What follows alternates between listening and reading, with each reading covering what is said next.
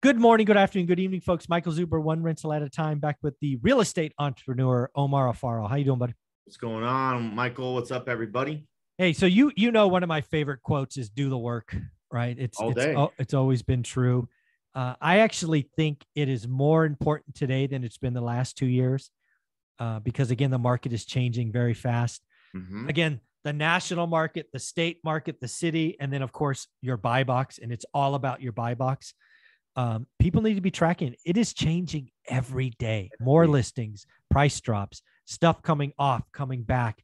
I mean, if you're not watching your buy box every day, you're missing out, in my opinion. What do you think? Yeah, you're missing something if you're not checking everything specifically in your market, in your buy box, in the properties that you want to invest in. I mean, remember you and I said this before, Michael, that the best deal is the one that you don't buy. Yeah, sometimes. Yeah. And sometimes it is. And in a changing market, absolutely it is the best thing. There's been Yes. times that I did not buy a house because it was borderline outside the box or right at that line. And I'm about to make it smaller. So if I would have made that buy box smaller, what happens to that house? It's on the outside of the box. So it Yeah. was so borderline that I said, screw it. I lost some money, but I still said, screw it. Mhm. Nonetheless, it's like you got to be looking at it consistently. So the 1,270 houses that we have for sale in our area now, right, is one buy box. Okay. Yeah. Now, if it gets to 1,800, it's going to be another buy box. Like you're not going to be, that's not, the box ain't going to be the same at 1,800 homes for sale. Mhm. It can't be. No. You can do it, but you're going to lose money. Yeah, what I would tell somebody in a market like that, again, I typically speak to full-time employees. You speak to entrepreneurs, right? We really have a different audience. If you're a full-time employee, your buy box is not 1,270 today or 1,800 tomorrow. It is 3 or 4 bedroom, 2 bath homes between 12 and 8 or whatever it is, right? Whatever your, Right. it's a finite portion of that. 100%. Watch it every day. And again, let me just, again, 8 weeks ago had 500 inventory. Now it's got 1,270. Your buy box 8 weeks ago maybe had 13. It's got 53 today. Yeah. Keep looking. Now, if your buy box explodes to 100, You're it's time to get smaller, to your point. You can't, 100%. if you're a full-time employee, you can't look at 100. So some of you today, your buy boxes over the years had 13 and you're like, I'm bored. Now, if it's got 87, it's time to get a little fine-tuned. And as Omar said, sometimes you get really close to the edges, but you got to get smaller. The market is changing. Markets like Phoenix went from 5,000 to 12,000 listings in a heartbeat. Are you serious? Yeah, I just got validation this morning. I'm trying to line up a conversation with Steve Trang right now to talk about it in detail. But man, that is bananas increase. No way. Yeah, That's insane. I mean, per capita, because Phoenix is, 4 million people, 3 I million. don't know.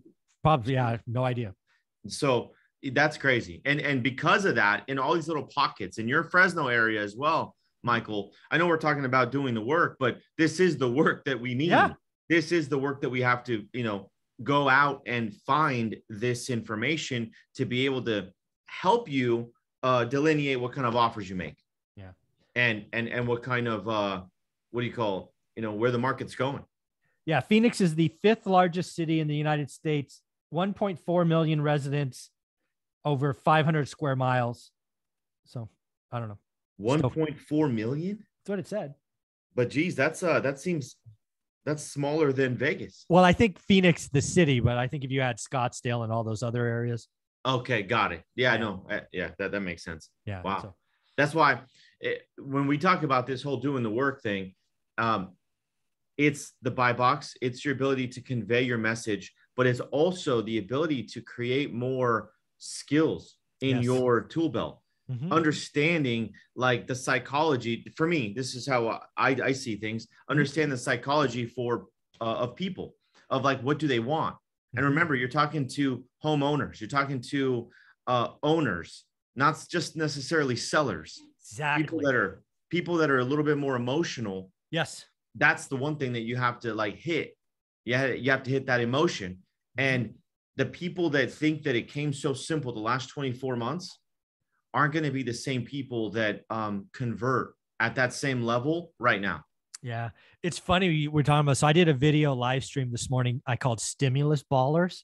Oh, stimulus ballers. Yeah, I did. It's Shit. It's in my playlist called Whiteboard. But I asked the audience to tell me stories of stimulus ballers.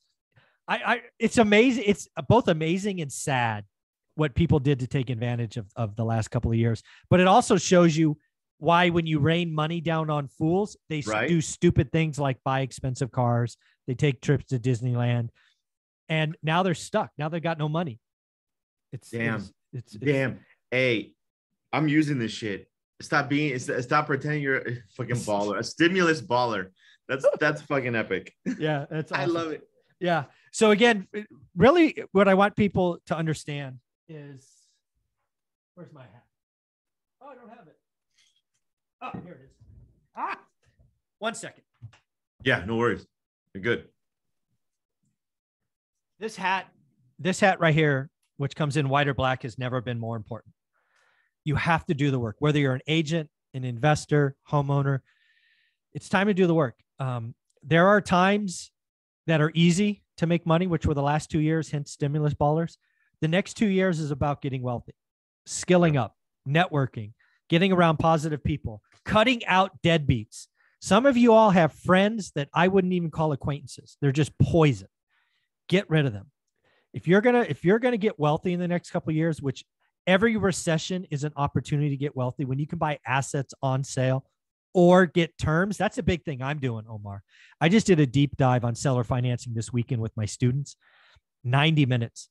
And we are trying to get better at seller financing. I am marketing. I have a mailer right here. I am marketing housing crash, even though I don't believe one's coming. Housing crash. We're still buying. Marketing to owners with 60% equity or more. Hey, seller financing, lock in your profits, maintain income, lower your taxes, less headaches. Call me today, right? Mailers going out to everybody with 60%, thousands of dollars I'm spending because I want to get wealthy. I want to find some seller finance deals. So again, time to pony up. Let's do the work. All day. I want that black hat with the purple writing. There you go. White or black. It's there. That's right? Cool. Go to my website, onerentalatometime.com. Look for products. It's all there. Okay, done. There you go, man. Where can people find you? Guys, follow me on IG at Omar_Alfaro, my website, OmarAlfaro.com.